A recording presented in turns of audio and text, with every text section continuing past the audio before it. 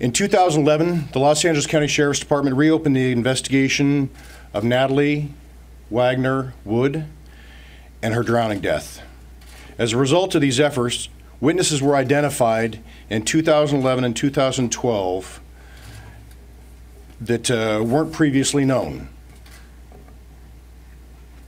This case remains a suspicious circumstances death, and the information that came forward in 2011 and 2012 has helped present a more articulate timeline in this case. I'd like to thank the witnesses that came forward at that time for providing information, and reach out to the general public for those that have firsthand knowledge of the circumstances that occurred that night with Ms. Wood, and turned over to Lieutenant John Carina for additional information regarding this case. First of all, I have to apologize. Last week I got that flu that's going around, as you can tell, and so I got that deep, gravelly voice, so I got to take a break here and take a drink of water. Bear with me. As Captain Bergner was saying, we took another look at this case back in 2011, and that's really the only press conference we did on this case was back then. We held one press conference, and from that press conference, we ended up with like well over 100 people came forward with information about this case. People were very really wanted to get involved, and they want to kind of tell us what they knew. And it was extremely helpful because we ended up identifying witnesses or people who had information about the case who had never come forward. So they end up coming forward and telling us their story. And that's one of the things we've run into this case, and in many cases, is like people don't think their information or what they know might not be important. Well, it was in this case, and it's helped us recreate some of the timeline and what happened on that weekend, and then right up to the point where Natalie Wood ends up going into the water. So it's been extremely helpful for us. Now, this was back in 2011, 2012, 2013. You know, it's been a little while, but we've been investigating the case. And up until about a year and a half ago, we were still getting information and tips from people calling in, although they were just trickling in then. And things have kind of dried up now. So we were approached by a news agency, wanted to take another look at the case. We thought it was a good idea to try and go ahead and do that and get it back out in the public eye, and that's what we did. We thought it was a good idea, just let everyone know kind of where we're at with the investigation, and that's why we're here today. So I'm going to go ahead and answer some questions, and as best I can. Yes? What is the concerning new evidence? Well, there's new witnesses.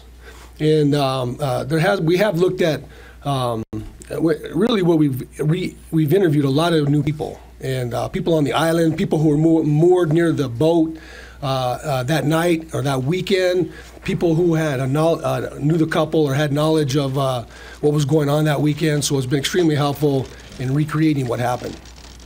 So in the 48 Hours report, there was this discussion about these two individuals, the woman saying that she had seen two people, a man and a woman, on the back of the boat.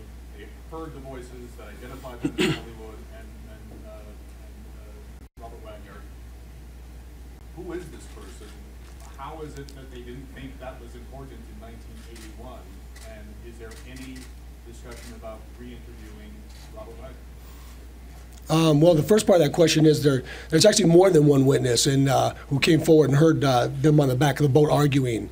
And and what's important about that is they corroborate what Dennis DeVerne was saying, that he was on the boat and heard the arguing, and that it was really intense and that so bad that he had went down to the cabin to check on them because he was worried that there was some kind of assault going on. And that's when he was told to go away by Robert Wagner. And then Natalie and Robert Wagner end up on the back of the boat arguing, and then it goes quiet. So those witnesses who were on a different boat nearby corroborate exactly what Dennis DeVerne was telling us. And yes, of course, we want to talk to Robert Wagner, you bet. We would love to hear his side of his version of events. The version of events he's portrayed in the media, I think, what he told us, the original investigators, and what he's portrayed since then, really don't add up to what we found or what we found by talking to other people in that weekend. What they've seen, what they saw, what they heard.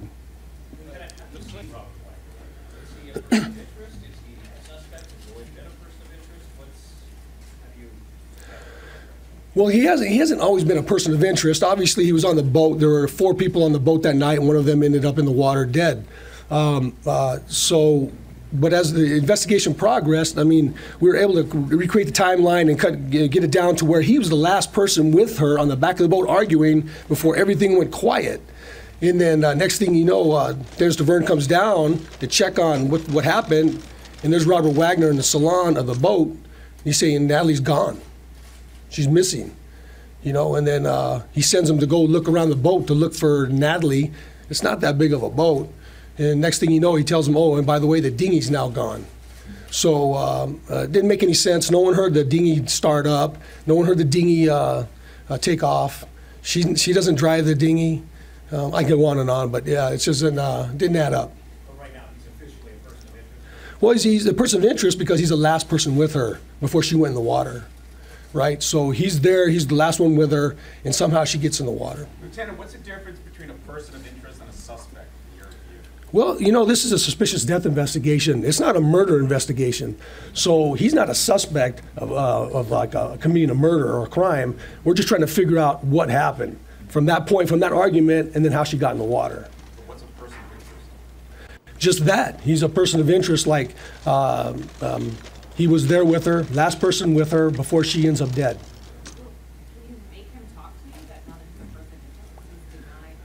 Not in the United States of America, we can't.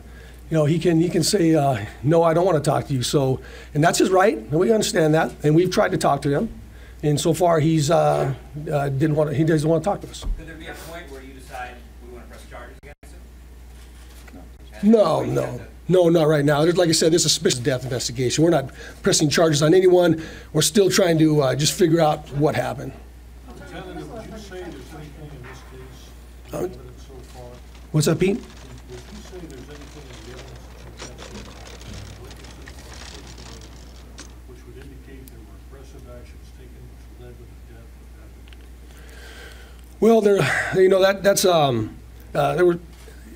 I would have to say there was what Dennis DeVerne heard. You know, like sound like a fight going on in the salon in their stateroom, their bedroom. It sounded like Robert Wagner and Natalie Wood were fighting, and he came down from the top of the boat to check on him because he was so worried. He said Robert Wagner looked so angry, so crazy that he told him he was afraid for his own safety, so he went back up. And when Robert Wagner told him, get out of here. So he went back up to the top of the boat. And then they end up on the back of the boat arguing before everything went quiet. And then, yes, there were bruises on Natalie Wood's body that, and that's the coroner's purview, obviously. They're the experts, but they say they're non-mechanical. They're caused probably by another person. So in essence, we are saying that whoever was there at the end of it would have inflicted those injuries which could be consistent with either a struggle, a fight, or someone getting tossed or thrown off the back of that boat. Yeah, I can't say who caused the injuries, but they could have been caused by someone else. What's that? There aren't that many people in the boat. Right. And we know who was with her before she went. The last person was with her before she went in the water, and that was Mr. Wagner. Are we any closer to solving this case today than we were 30 years ago? We're closer to understanding what happened. I think we're closer to understanding exactly what happened that weekend and how it kind of went down. I think before we were all believing the story, oh, she must have gotten the dinghy, tried to go into town in her nightgown and her socks by herself when it's raining out and the seas are really rough and it's you can't even see at midnight, and which made absolutely no sense if you really think about it. So I think we have a better understanding now what happened. Can you talk a little bit more about that timeline? What happened in those 2 days? I can't go through the whole three days. There's a lot that went on, but we've talked about it before, especially on the program. 48 Hours, we laid it out a little bit more. So maybe check that out. But I'm not going to try and go through the whole 3 days up here. No, he's not. No, he was actually supposed to be in his stateroom sleeping, and DeVerne confirmed that when he went searching for Natalie Wood, he was in his stateroom sleeping. And just one other thing, the 2 witnesses you say, are they separate from the 2 who previously reported the stockbroker and her boyfriend, John? Yes. In a nearby photo. Are they 2 separate witnesses? Yes. She has any bruises on her face that you believe were caused by someone else.